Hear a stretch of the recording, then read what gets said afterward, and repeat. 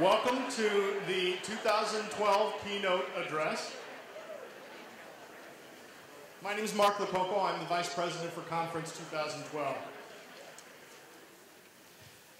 The first time I spoke to Dael Orlandersmith over the telephone, almost the first words out of her mouth were, "I hope you're not asking me to speak because you expect me to be a credit to my race or my gender." This caught me a little bit by surprise because I think we're often conditioned to think that's what keynote entails.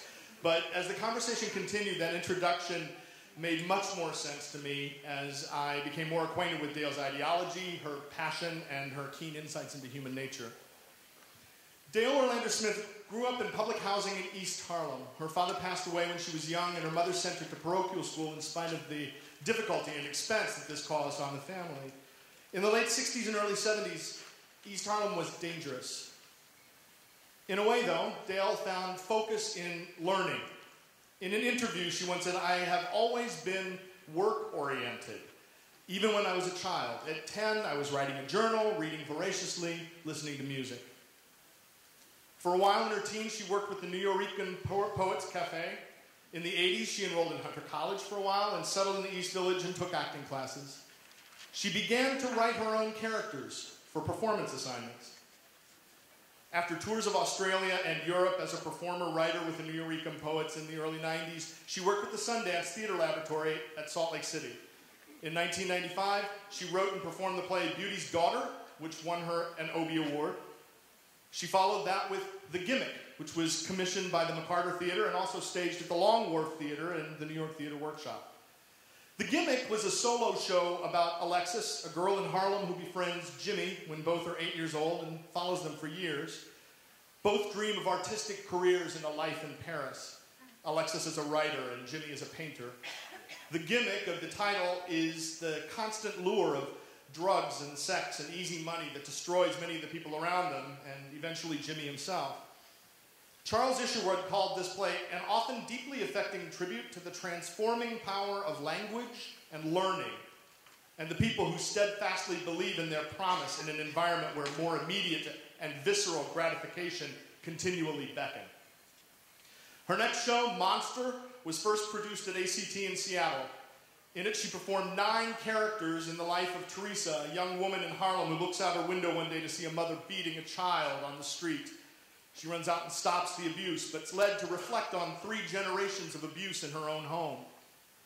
In an article about her work in the New York Times, Dael wrote, "There's a theme throughout the work that I write about childhood and the sins of the father, the sins of the mother, and how people take on the very thing they don't like about their parents and they become them." Her next play, Yellow Man, represented a slight departure in that it was her first play performed by more than one actor. Commissioned and first performed at the McCarter in 2002, it then ran successfully in New Haven, Philadelphia, Seattle, and finally landed off-Broadway at the Manhattan Theater Club. Yellow Man earned a Pulitzer Prize nomination for drama in 2002. The play is a love story set in coastal South Carolina and addresses black-on-black racism. Critics wrote most favorably of both her performance and the playwriting. Ben Brantley wrote, "The harsh, sadly hopeful love story that unfolds within this context is both simple and complex. Orlandersmith's descriptions of childhood, friendships, and frictions that develop into romance would seem commonplace were it not for her ear for a cadenced language steeped in both sweet melody and earthy physicality." Her most recent work, Black and Blue Boys, Broken Men, ran at Berkeley Rep this past November, and she'll perform it at the Goodman in Chicago this upcoming season. The San Francisco critic said of the piece, "Magnetic and versatile can't quite convey the mesmerizing intensity of Dael Orlandersmith on stage, or the very ease with which she transforms herself into characters of every age, ethnicity, shape, or gender. The writing is fierce, uncompromising, and alive with sharply observed humanizing detail. The characters are indelible. Orlandersmith is a riveting performer with an urgent tale to tell." Another critic said, "Orlandersmith lends this play such a piercing sense of honesty that it's hard to believe it's not documentary drama. There's no shaking the intensity of the experience." Dael herself put it best when she stated, "People don't understand that darkness is just as normal as light. There's creativity that comes from there. And I love that. I deal with darkness through writing. Ladies and gentlemen, Dael Orlandersmith.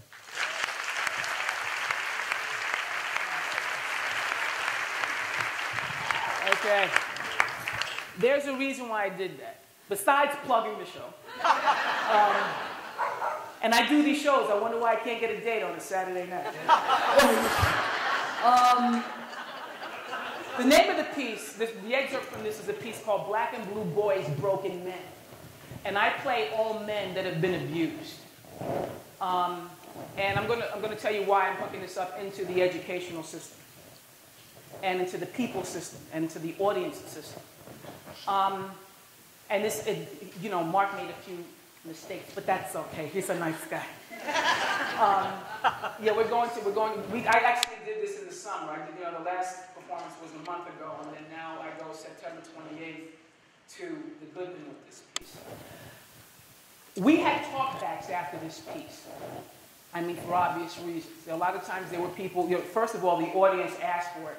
And, there were people who were survivors of abuse. Because, again, this is sexual abuse, this is emotional abuse, the whole thing.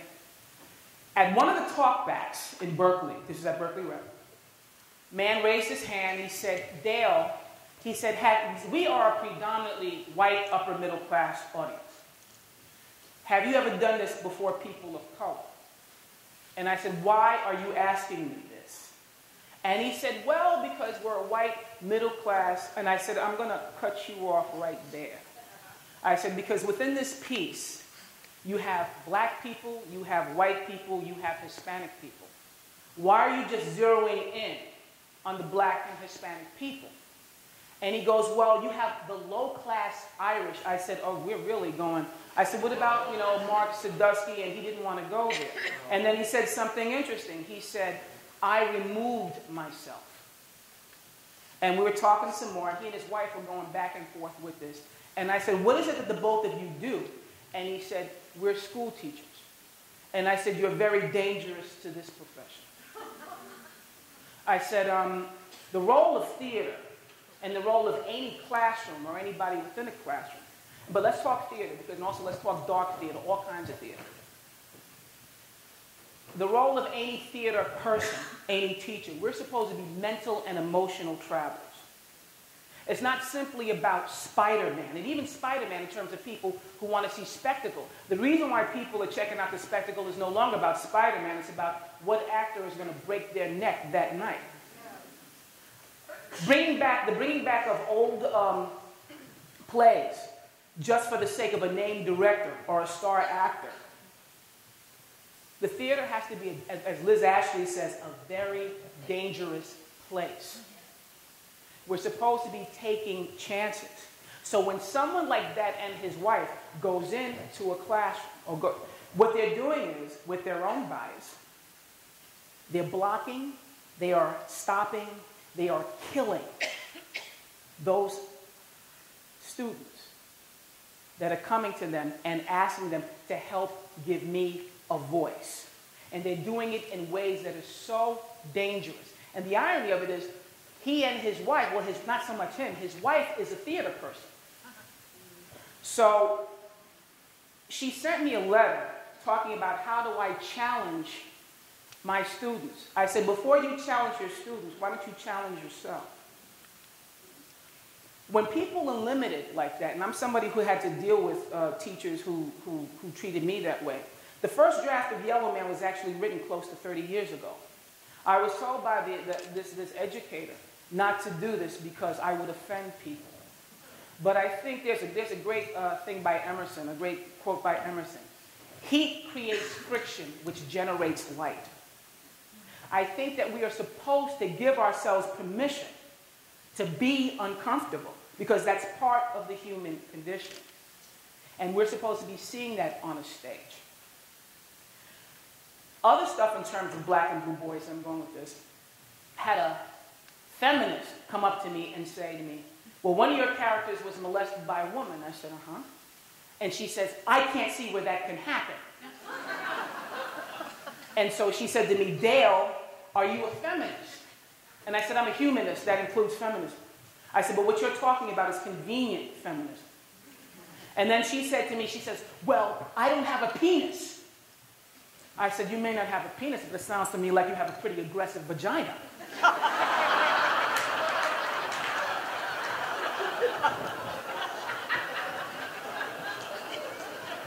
And I had to point out to her that, again, if we're going to look at it this way, that kind of ism, the sexism and the racism, you come into a classroom again, you're dangerous.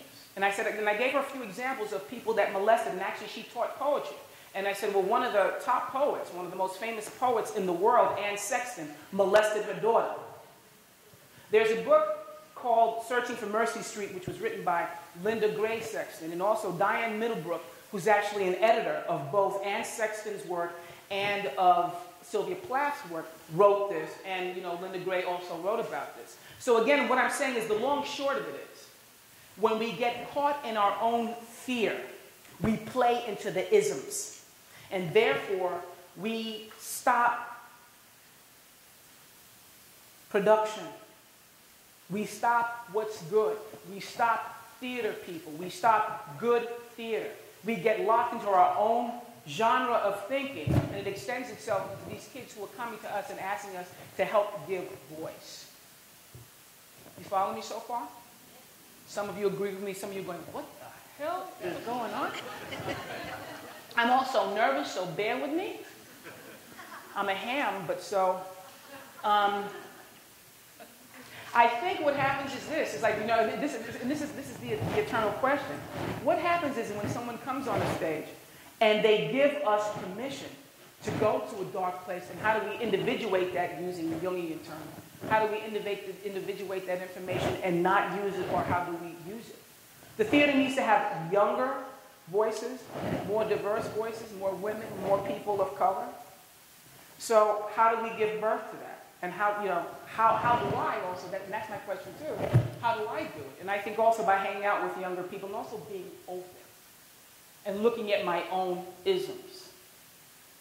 As I teach, and I teach as well, I have one student, I was telling Mark about this earlier today. He was writing about a gay man.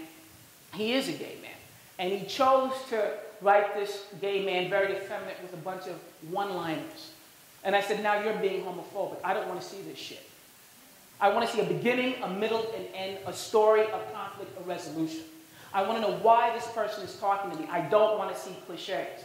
Because also when people think in a very small way, what happens is this. They're not asking their students to challenge themselves. I've been called a lot of things, but I've been called by one woman in terms of Yellow Man said, how could you write quote unquote darker skinned people this way? People often when they come to the theater, they're not looking at the overall picture. They want their individual sense of justice at the expense of somebody else's overall truth. Now, I said, I'm glad you didn't kill your kid, because she said, I didn't kill my child, I didn't do any of those things. But theater is not supposed to be this way. And also, again, when you have someone who's thinking like that, they don't give, as Emily Dickinson says, possibility. I sat in on a class of hers, and I saw a lot of cliched stuff. I'm saying, look at the world. Like any group of people, black people are a melting pot within a melting pot. We are multicultural, we are multi-ethnic. Why does it have to be, and some of you may get mad at me for saying this, and I'm going to say this, it doesn't just have to be the Southern sharecropper experience, the urban ghetto experience. Like any group of people, we are Catholic, we are Muslim, we are atheist, we are a lot of different things. We are European. When we keep ourselves in the box the same way I told my student that was gay, we will play in, that's the only work that will get done. When we do not step outside of the box,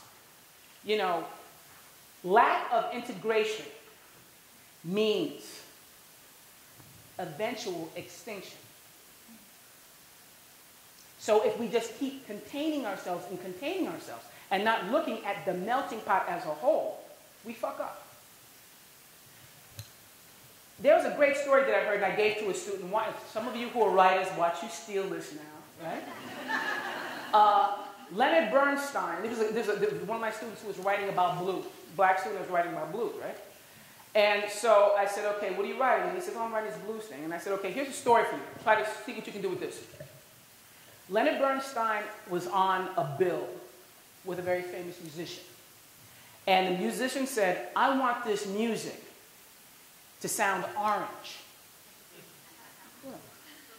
So Leonard Bernstein's like, what the hell? You know. And so he goes and he watches this musician. And the musician, sure enough, he said, made it sound orange. And he and that musician hung out for 3 days talking music. The person he was talking about was Jimi Hendrix. Jimi Hendrix told him that he was influenced by Stravinsky. When Stravinsky lived with Coco Chanel, he did for a hot second in the late teens, early 20s. He went to go see Noble Sissle and U.B. Blake. And he told Noble Sissle and U.B. Blake, you guys remind me of Beethoven. You understand the connections that I'm talking about, right? Somebody who I befriended who was wonderful, August Wilson, we all know that he was great. People talk about August Wilson in reference to the blues. There's no ifs, ands, or buts about it. But I also sat down with August Wilson, who recited Fern Hill like I'd never heard anyone recite it before. And also, he actually told me, he said, the whole thing with the canon came from Eugene O'Neill. When Eugene O'Neill wrote All God's Children Got Wings and Emperor Jones, he studied African history and he studied jazz. When he wrote The Hairy Ape, he also studied kabuki theater because he was interested in how the way the face moves. In kabuki theater, what happens is this, is that the actors do not reach for masks until they feel the character come through them. So this is what I mean by connections, and this is what I mean when I say to anyone, no person in this room can speak for an entire race or an entire sex, because when you do, you compartmentalize and you play into the very bias that you're trying to get out of. It is about universalism. So that's what I mean when I say that stuff. So, did you follow what I just said? Right? So listen, that's enough of me waving.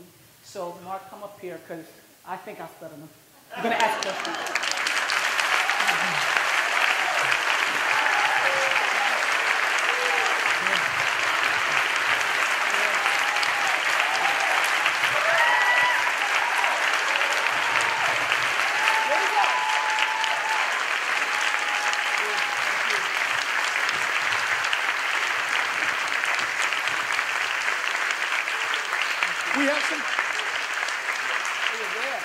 We have a little time for some questions. We have 2 microphones set up right now. If you have questions for Dael, please come up and wait. Say hello. I'm just going to guard the microphone. I'm going to decline to talk. I'm not here.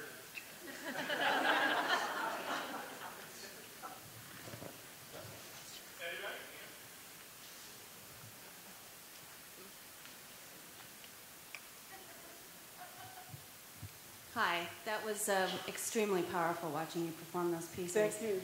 I'm wondering how you feel in your body after you do a performance like that.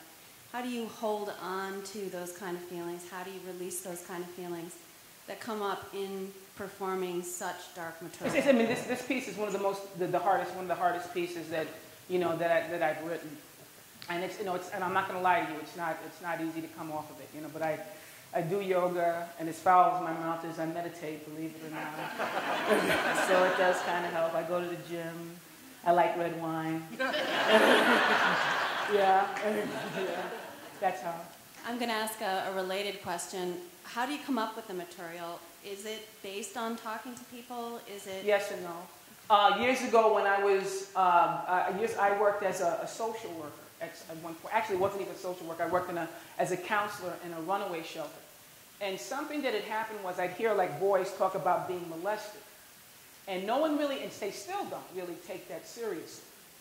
And it kind of stayed with me. And I also questioned stuff about gender and people stuff. Because see, just to throw in one thing that I'd forgotten to tell you guys, is that this piece, man or woman can do this, and anyone of any race can do this piece.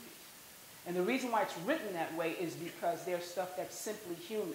I do believe that there is an androgyny. I believe in certain cases where what we call male and female is very visual and very, very apparent. A lot of times the stuff is just indelible. So I really wanted to look at it in terms of how we men and women, look at manhood, and how also, ladies, get mad at me if you want, women can also be sexist. Oh, okay. No, well, see, you don't hear that, you know. In Berkeley, I almost had a fist fight. I'm not playing around. So that's why I wanted to. That's why I wanted to address it, because this boy talked about how. See, here we go. And I said this earlier to someone. When you have an older man, say, looking at this in reference to black and blue boys, right? When you have an older man, say with a child or someone who's younger, male or female, we say it's molestation. When you have an older woman, particularly with a young boy, we say that's initiation. Sexist as hell. When we look at pictures of, say, like, there's a great book by a guy called Richard Gardner called Betrayed as Boys. Get that book, yeah? And in that book, he gives examples of things like Tea and Sympathy, Summer of 42. We don't call that molestation. We call that initiation. And even though, say, like something like The Graduate, right?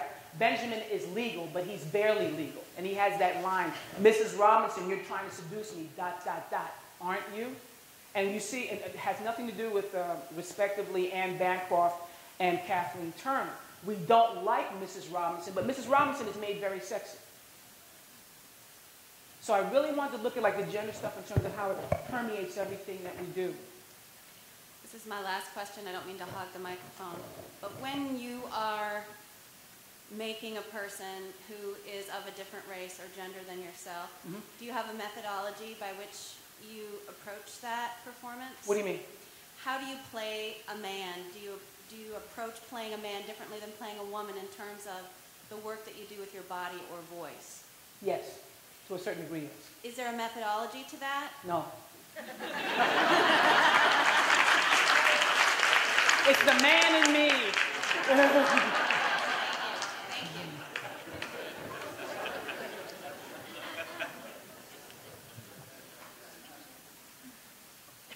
Hi. Yeah, Hi. that was awesome. Thank you. So as someone who actually, you performed at New Eurekan Poets Cafe? Yeah, I did a while back. Yeah, I haven't done it in a while. The good thing is I'm working, so. Hey, I mean, that's great. No, I don't mean that in a bad way. You know, I love New Eurekan Poets Cafe. I just did like my first performance there a little while ago, Nice. and it's a really cool place. So as someone who is pursuing sort of a similar kind of performance, this is a great venue, and this is a great audience to have for this kind of performance, but where else and where did you find the venues to do this kind of thing? I mean, it's controversial. I was an actor when I was a teenager. Okay. And I was with New Eurekan when I was a teenager, then I left and I came back, and I trained American Academy of Dramatic Arts and stuff like that. So I'd done that. At that time in the 90s, what was happening was there were a lot of open mics, and then people would come up and they'd say, can you do something at, ABC Del Rio, and can you do such and such, that kind of thing. So that's what happened. I don't know. It was timing at that particular point, so I don't know what to tell you. I mean, that's a pretty good answer. I mean, there's like tons of like open mic stuff that I'm finding. Dixon Place. I'm sorry? Dixon Place. Dixon Place? Is that in New York or something? Yeah. I don't mean to like have that kind of conversation. Yeah, Dixon Place. Yeah. But okay, cool. So I'll keep looking. Thanks, you're great. Thank you so much.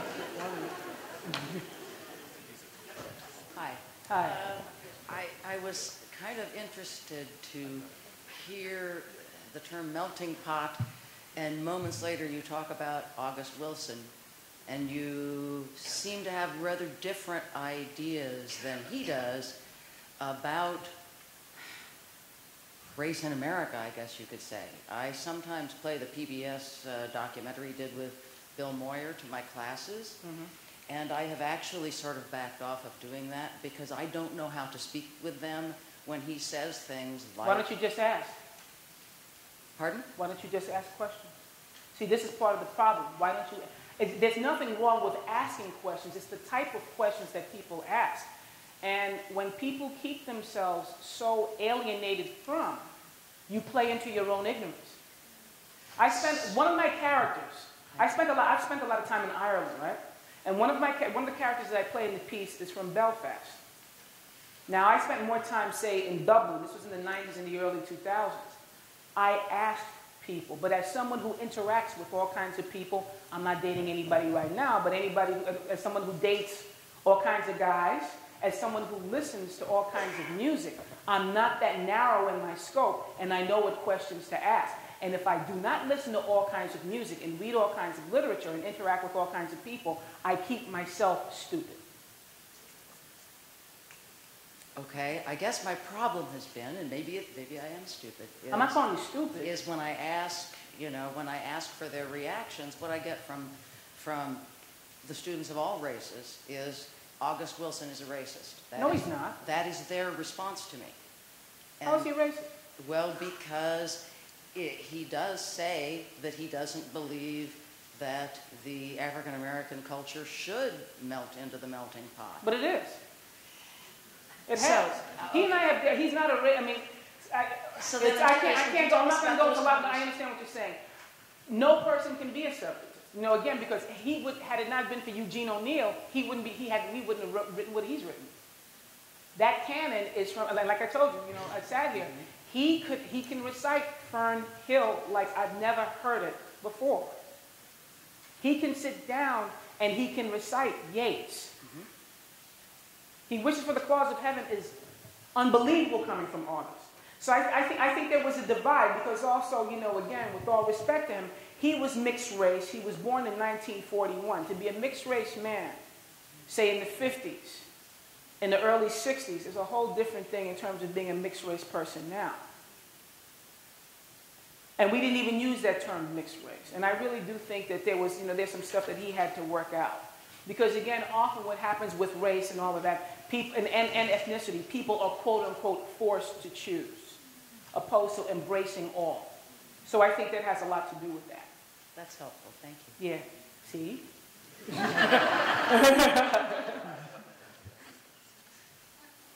Hi. You talked about you have to take it to a dangerous place, and I'm prefacing this because I played Father Flynn in Doubt, and it does go to a dangerous place. And my question is, how do you deal with audience members who have been so taken to that dangerous place that, and I'm talking about in dialogue or in conversation afterwards, they're so affected that they're obviously deeply wounded, and a wound has been exposed. Mm-hmm. And how do you deal with it? Because for instance, an audience member after the show came up to me and spit at me in the face. Clearly, I mean, there was nothing that I could do about it other than walk away, I felt. But have you ever... No, I mean, I could see that they were still... I mean, and that's... I don't know, because I didn't know how to exactly respond to it without wounding the person anymore, or... It was, and that's, I guess I'm ignorant in that sense, that I don't know how to deal with the audience when they come and interact with me in that way. Where were you? This was in Houma, Louisiana. So this is deep south of Louisiana. And that's so why I asked you, because I'm not being funny. I mean, a lot of times, geography has a lot to do with stuff, too. Yeah. Because, again, people aren't used to seeing a certain kind of theater. And that's what I mean when I say I speak to, I don't speak for. It's a given that I am black. It is a given that I'm female. I do not have the right, and it's a given that, like say with black Americans, with a lot of black people, we share a history. But I am also an individual. You and I may function in the world totally differently, but yet we share the same history because we're different people, So this is what I'm saying, right? The word that I use is boundary a lot. Black and blue boys, I'm speaking to you, I'm not speaking for you. Right? Mm-hmm. And sometimes, like after the shows, I would get people. This one man was following me, and he was following me for 2 blocks, right? And I turned around, I said, "My friend, I'm about to drop you," right? And so he, but I was scared. I mean, I have a lot of mouth, but I get scared. Don't think I don't get scared, because people who are not afraid, they scare me, right? And so what he said to me was, he says, "I'm not going to hurt you." He goes, "But I want you to know I saw the play. I'm one of your boys in the play." And then he said, "What do I do with all this pain?" And I said, well, and in the thing we have, male survivor, there's an organization called Male Survivor. And we give a list of people who we can talk to, but that, to this day, and that's only been actually about 6 weeks, I still don't know, because I know I'm going to get that. And I don't know what to do with that. Now, in terms of somebody spitting in my face, I know what to do with that. I don't play that. That's ridiculous. That's really, I'm so sorry that that happened to you. That, I mean, to a physical confrontation is something, no. You didn't hit him? No, I guess because I didn't see the spit as an act of violence, but more as I could definitely see the wound in his eyes. And I didn't want to take that further. Was there a way to talk? No, we were being ushered out, especially after that. I'm so sorry. The house manager said, I'm sorry. I'm so sorry. You know, I mean, what we're going to do, plan on doing is, I'm working with this woman, Tanya, and who works at the Goodman, and we're trying to set some, talk backs, and that's all we can do, but yeah. See, and also, this is what I mean, and actually, this is where audience responsibility comes in too, right? Because again, when somebody blocks out something, or here we go, American audiences are aesthetically, we're quite young. And so a lot of times in Europe, people get that I'm not saying that it's utopian, I'm just saying it's just simply a given, where people in Europe get the fact that, this is a story, not the story. We're speaking to you, we're not speaking for you. And we know what to do with this, because culturally, we're very rich too, but we're just coming into our own in certain ways. In Europe, a lot of times this stuff just simply doesn't happen. It doesn't have to be representational. It is, and people know how to take that information or know. Yeah? I'm sorry that happened, though.